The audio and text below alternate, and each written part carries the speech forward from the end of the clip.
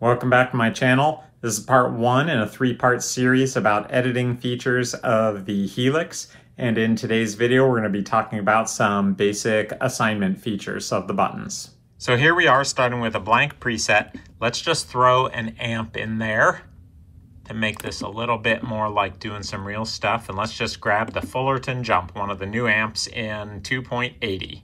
One thing I always like to do is have a volume pedal. I always like to set the curve to logarithmic, gives me a little bit smoother taper.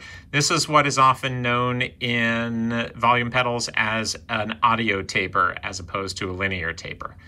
So next thing I'm going to show you now is how to be able to have a wah pedal and switch between them using the built-in expression pedal. First thing you're going to notice is that when I am on the volume pedal, when I move the Helix's pedal, you could see that the volume position is automating and going up and down. That's automatic. I didn't have to assign anything. Just adding a volume block to the patch will do that. Next thing I'm going to do is go into here and add a wah pedal. And let's grab the weeper, which is the crybaby. Now you can see down here the position is at 0. Moving the pedal doesn't do anything. The wah is off, the volume is on.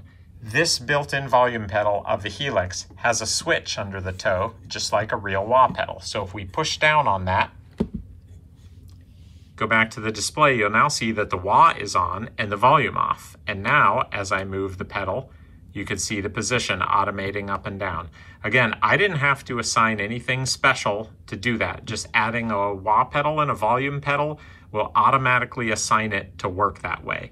So again, if you watch the screen as I hit the toe switch, you see the wah pedal turns off, volume pedal turns on. I hit the toe switch again, wah pedal turns on, volume pedal turns off. So you don't really have to do anything other than that. Just adding a wah block and a volume block will automatically get you the correct assignments for your built-in volume pedal.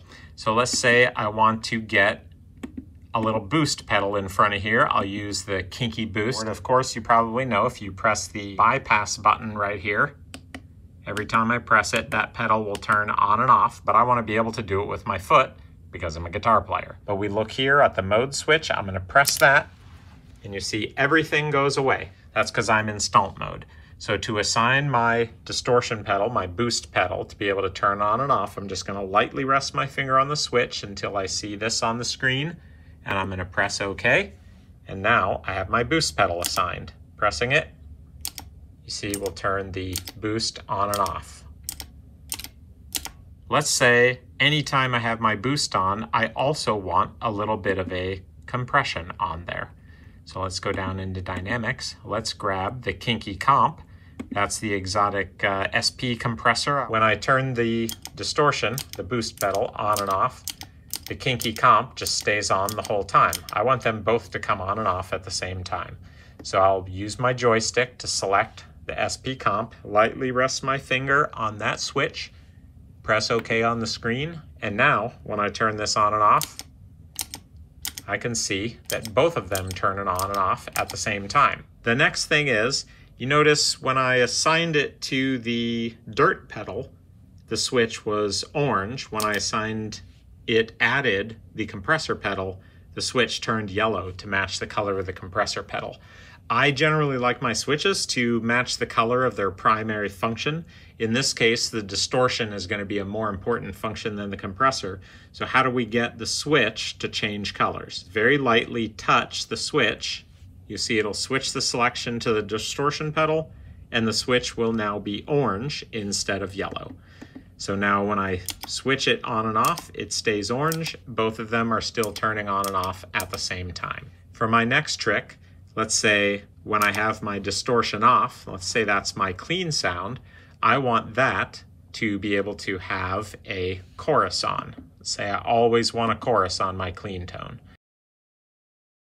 It's turned on, the distortion and the compressor are off, so I can lightly rest my finger on the switch again till this menu comes up. I press OK. Now you see this change multiple 3, and when I press it, chorus turns off, distortion and boost turn on. So I can toggle between those 3. Now, of course, I want this to show like it's a drive switch, so I still want it to be orange. So I lightly tap the switch, it switches back to the distortion. It'll now be orange. If I lightly brush it again, it'll switch over to the compressor and be yellow. Lightly brush cycles back to blue with the chorus. Lightly touch it again, goes back to orange for that. So now everything is set up to work the way that I want it. However, it has kind of a boring name, right? It just says multiple 3. So we want that to be able to say something like dirt. I'm going to lightly rest my finger on it till this screen comes up. I'm going to press the customize switch. That brings me into a naming menu. So it's pretty easy here. I can name things. Now, something you may not realize you could do when you're on the screen is if you push straight down, that is straight toward the Helix with this button, it'll change what you're on. So I'm on capital letters, I push it, I go to lowercase letters. Push it, go to lowercase letters. On this one, I'll just leave it on T because I wanted to say dirt, but I'll show you if you're on uppercase, you push it, you go to lowercase, you push it again, you go to numbers, push it again, you go back to the beginning of the capital letters. Next thing is when you're on this screen, you could just press the delete button here and it'll just erase things and bring them over. So I'm going to hit save. And now if we look down here, it says dirt. It's assigned to the color I like, and we're good to go. Now that I have this preset relatively good to go, let's talk about how to save it. Now, of course, I could just press save and it gives me a chance to name it. So let's just call it the Q preset, and I can hit save. And now I'm at 30D with my Q preset. Now, what if I make some changes to this and I decide I like a version of it with the Fullerton Bright amp model? And I want to save that, but I don't want to overwrite the Q preset. I want to save it as something like Q preset 2. So I can press save, can go to the end. Remember, I just press straight in on my joystick to switch over to the numbers, and I'll add a 2, Q preset 2. Now to save it to somewhere else, I look down here. It shows me I'm in set list 4. Destination is 30D. I'm just going to turn that to 31A and save it. And now I have Q preset 2 on 31A, and I roll down and I have Q preset. And if I want to rename that to 1, so I have 1 and 2, just go to the end, press straight in on my joystick till I get back to the numbers because I missed it. And now we have Q preset 1. So here I have Q preset 1 and Q preset 2.